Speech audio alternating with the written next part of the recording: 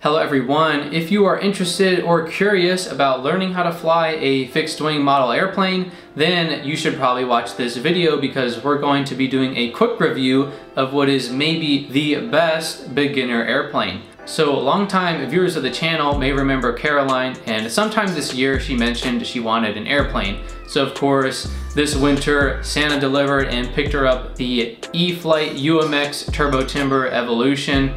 Now, Caroline is, I'd say, a beginner to intermediate drone pilot. She can do basic aerobatics, and she has just a little bit of fixed wing experience, but not a lot. She's had a couple flights on the original Hobby Zone Champ that I learned how to fly on, and she did build a foam board airplane, but didn't get a lot of flight time on it. Oh! I don't know what I just did. Alright, I got it. You're trying to bring it down.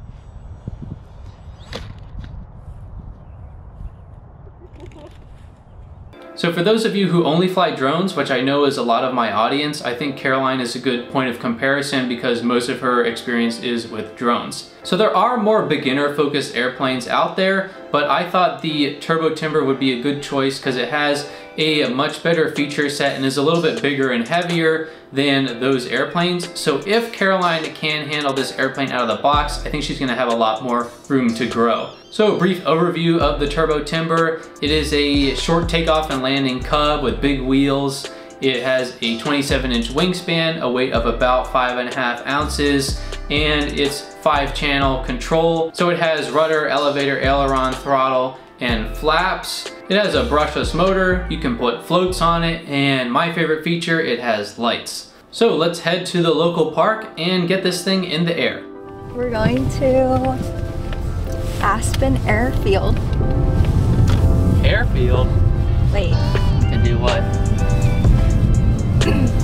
To crash.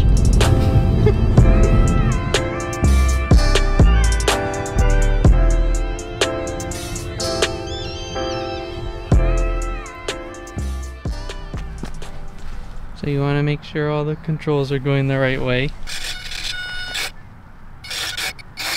That's right? Yeah. I think. Okay. And then rudder. Check your rudder. I think that's right. Flaps What's what? are this. What did the flash do? You'll just slow it down. Are you ready? Yeah. Are you ready? So just throw it like straight that way. If you get in trouble, the best thing to do is just cut the throttle and let go of everything. And it'll just be like a glide or a very controlled I'm scared it's crash. gonna glide into the trees though. Well, yeah, it wouldn't be the first time. Yeah. Okay. You're gonna steer basically entirely with the right stick. Okay. So bank, yank towards yourself. Okay. Right, I think I'll 'cause do down it is up. naturally. We'll see. Yeah, and then well, the SAFE is gonna limit how much you can turn as well. So yeah, you ready? Mm-hmm. And then you just throw it. Should I fly? Like in front of us. I don't know. Okay. Try to stay away from the people way over there. Okay. And the trees. Yeah. And like don't fly behind you, Yeah. because if you have to spin around you'll get disoriented. Oh, okay. So I think we're only gonna need like half throttle to take off. Oh, okay.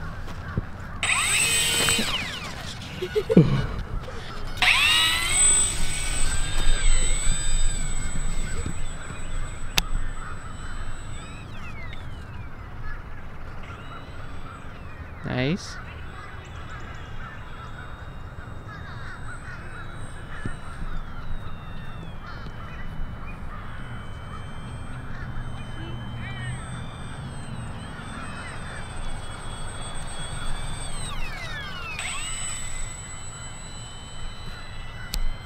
So while Caroline's flying around, let's talk a little bit more about the Turbo Timber and my thoughts on it.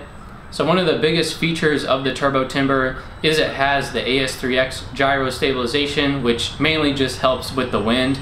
And it also has the SAFE technology, which limits the roll and pitch of the airplane to basically just make it more beginner friendly, a much more docile airplane. Also has auto leveling, so it's basically like angle mode for a drone. So we started out in the safe mode and it definitely made it a lot easier for Caroline to control the airplane. Very good. Just turn left.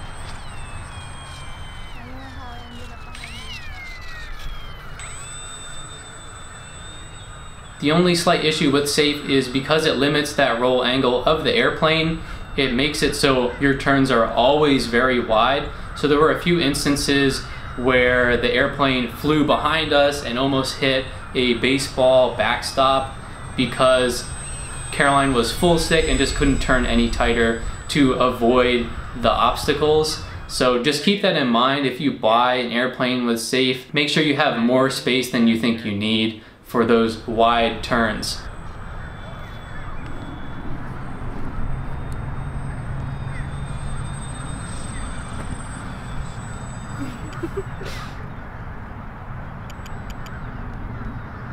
I'm scared.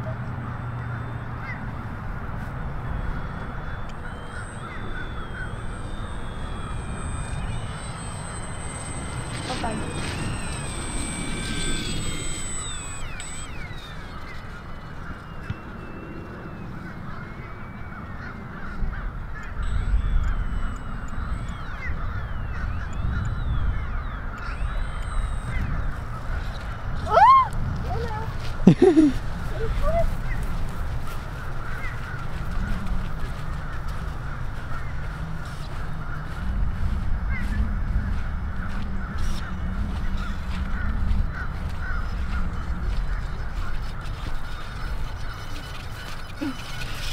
You good? It's okay.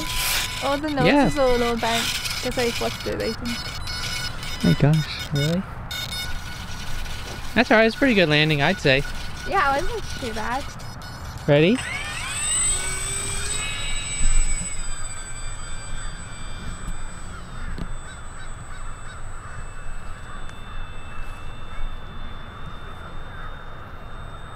Another feature of the Turbo Timber is that it has flaps, which I think is really cool because it gives this airplane a much wider speed range than it would otherwise have without flaps. So for example, we started off with half flaps just to slow the plane down a little bit and give Caroline a little bit more time to respond for her first flight. I think it just adds more depth to the experience, having those flaps to play with, learning how to use flaps on this smaller model, and also just having that ability to fly really slow and even fly indoors is pretty cool.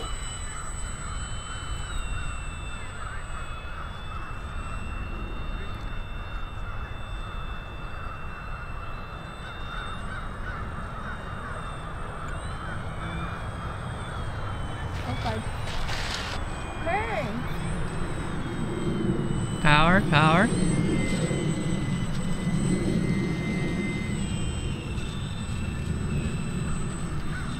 Good save. When in doubt, throttle out.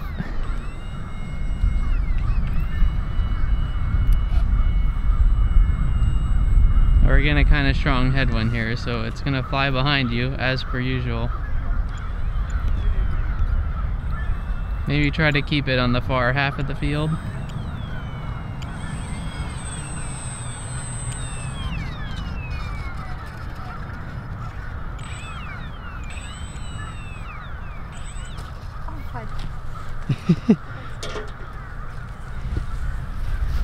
Oh no, not the nose.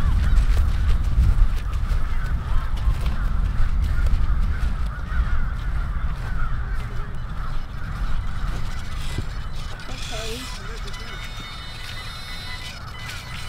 The nose is just getting beat.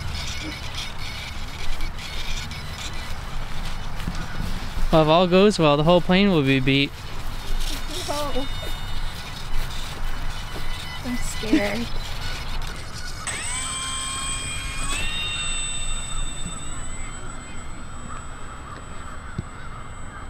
Now you should try no flaps this time. See what happens. You're gonna need more speed, but it might not get blown around as much.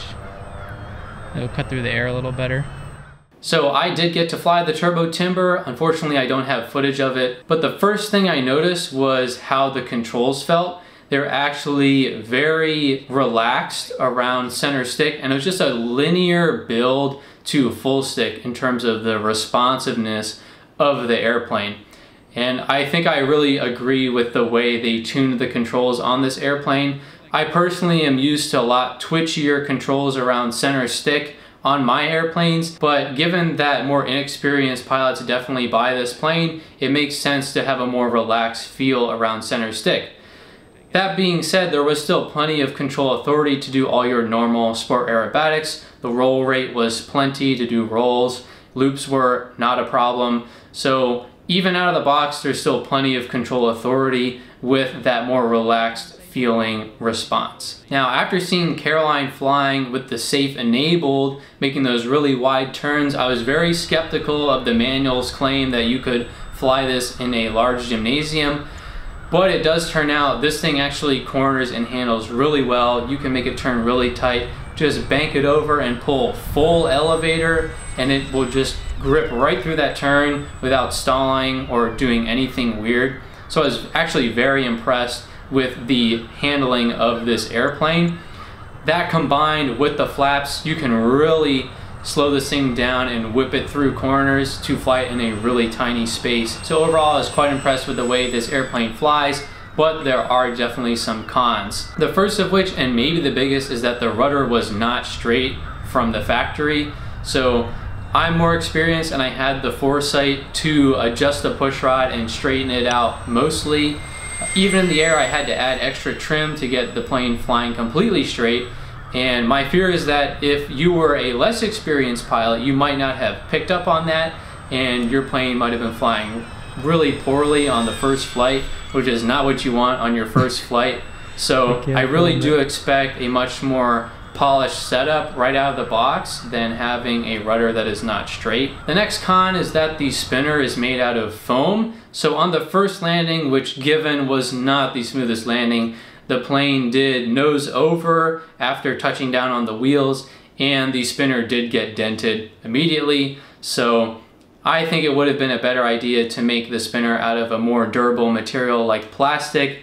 It definitely would be worth the extra ½ gram to make sure that spinner doesn't immediately get dented. Especially because this being a smaller airplane, even if you had a smoother landing, it's very likely this airplane is just going to nose over after the wheels touch down. The next con is kind of inherent to this airplane, and that is just the size of it. It's not that big, so it doesn't give you the momentum of a larger airplane, so you're not going to get that experience no matter how far you progress with this airplane. You also don't get the experience of managing that momentum and speed for a landing just because this thing will slow down so quickly. And being a smaller airplane, you do need calmer weather to fly it. Now this does fly way better than like the Hobby Zone Champ or the old Park Zone T28 Trojan I had way back in the day. It is significantly larger and heavier, so that helps. The AS3X also is a big help, but that doesn't change the fact that this airplane is just going to drift downwind on you, so that is a bit of a con. Oh, sorry.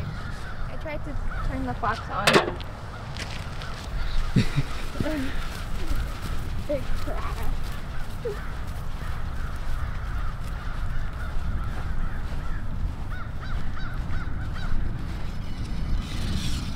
Alright, well, we should probably change the battery. Okay. What are your thoughts? It's fun. It's hard. I'm not used to it. It's not the Champ. Alright, we're trying it with no safe, unsafe. Unsafe. Ready?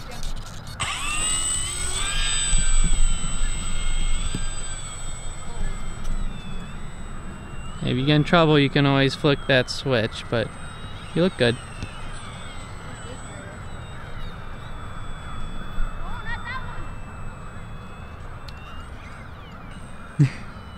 You flipped the switch? You just need a little more throttle there, I think. Here, try again.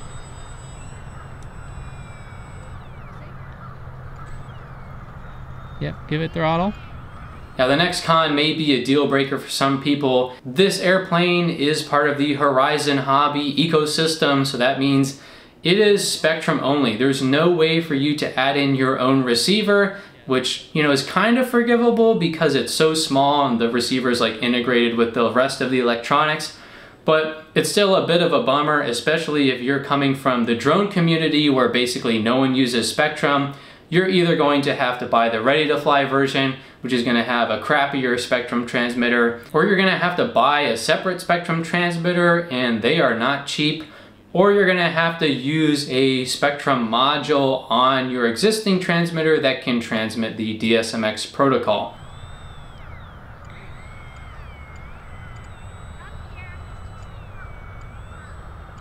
Alright, you can land it.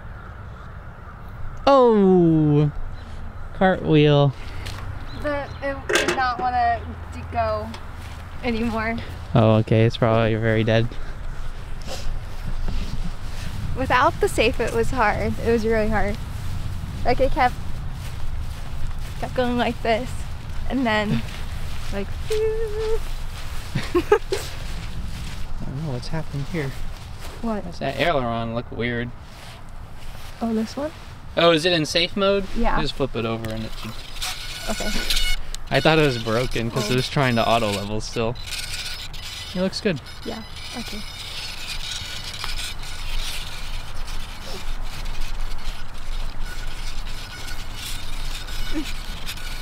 Yeah, I kept going like this in non-safe mode. Yeah. Right? It also had some down trim, but it's definitely one of the parts of flying an airplane is knowing when to push it forward and level it out before it stalls. Alright, so how would you rate your first flights with this?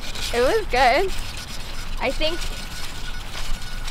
well, I feel like the safe mode helped, like, but it would definitely be better to just try to learn how to fly it, you know, manually, because... Yeah, well, I think it's nice to have that panic switch. Yeah. Where it'll mostly level you out. Oh god. Okay. So that's it for the flying in this video. Now let's answer the question of, is this a good first airplane?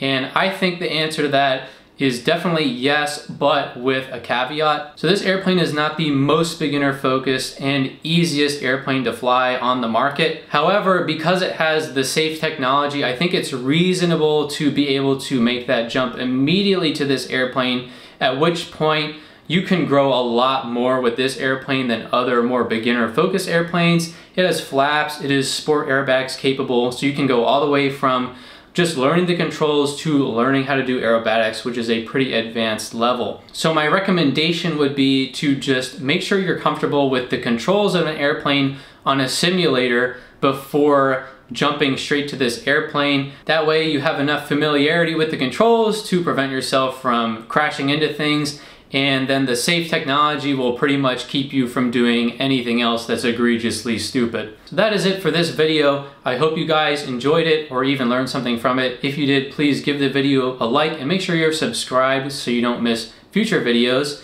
And please let me know in the comments if you liked this fixed wing content. I can certainly make more of it. If you didn't, don't worry, we'll be back to the regularly scheduled drone content in the next video. Thanks for watching.